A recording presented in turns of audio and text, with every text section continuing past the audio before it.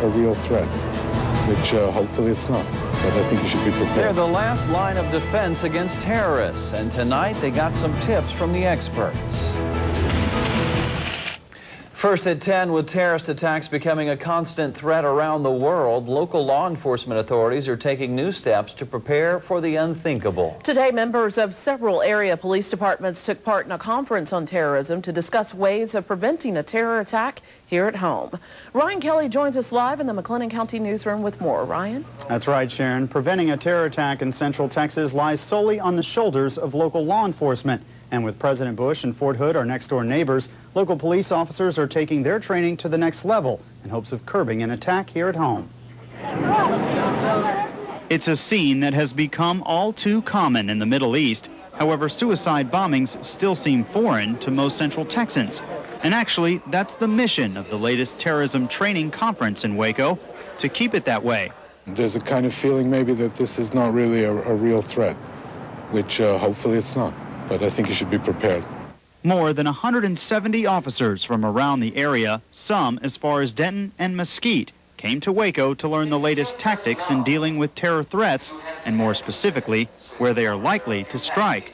A lot of the terrorism targets tend to involve crowds and people and, large congregations of people, and it's just something we have to think about in terms of security issues, in terms of staffing issues, in terms of everything we do and say. You've also got some installations here that are very important, Baylor University and stadiums and things like that. So we feel that it's important. The police felt it was important. They actually asked us to come here.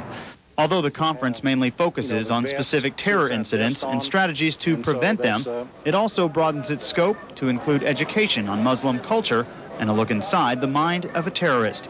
The goal is to give law enforcement officials every tool they need to identify a terror situation when it arrives.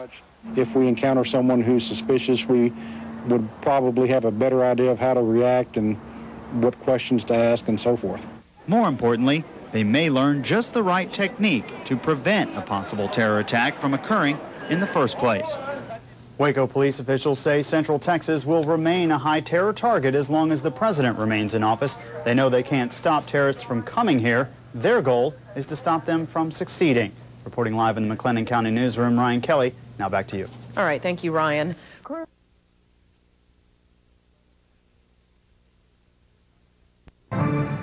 Good evening, everyone. Suicide bombers are now the choice of weapons for extremist terrorist groups who are willing to die for their cause. Eyewitness News reporter Maurice Estime in the newsroom now live to tell us how local authorities are trying to learn to spot suicide bombers and militants. Maurice. Well, since September 11th, the local officials had to be extra vigilant. Today, several of them were at Pat Thomas Academy learning how to counter terrorism.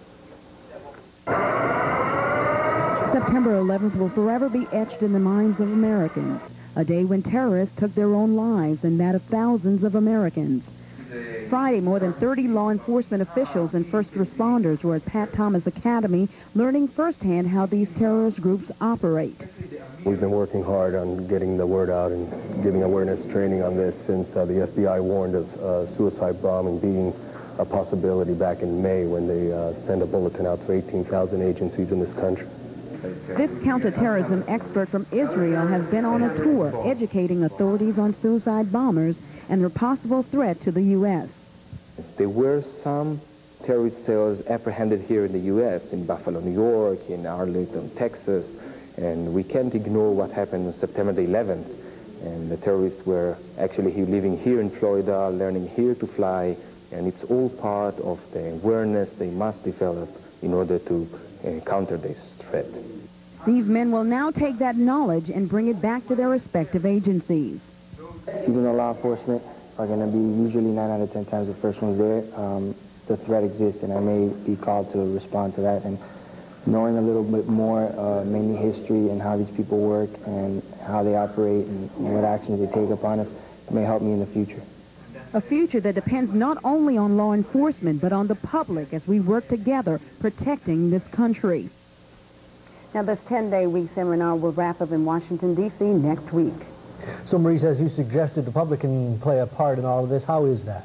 Well, what they can do is keep their eyes and ears open and they make sure that anytime they see something suspicious, they should alert authorities. This way, we can prevent another terrorist attack. All right, Maurice Estime, thank you.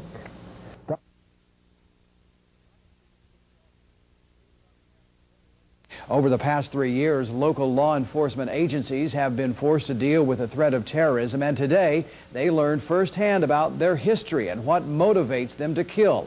More than 30 law enforcement officials and first responders were at Pat Thomas Academy learning the ins and outs of counterterrorism. Organizers say suicide bombing seems to be the weapon of choice in Iraq and the United States. They say the key to protecting our country is to get first-hand knowledge about how these terrorist groups operate.